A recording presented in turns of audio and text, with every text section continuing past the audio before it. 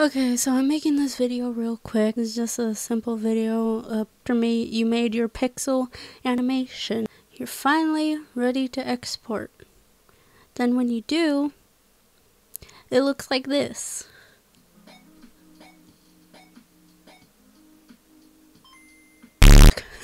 Looks like shit and blurry as hell. Well, I found a solution. You just go to here, image, resolution, and then you change it.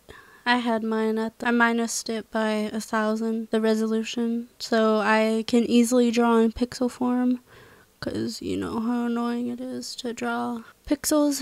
Of course, I put hard edge on, resolution on 72, because pixels. So what you want to do is you want to scale it up to whatever amount you want it to be. Okay? Change the image resolution.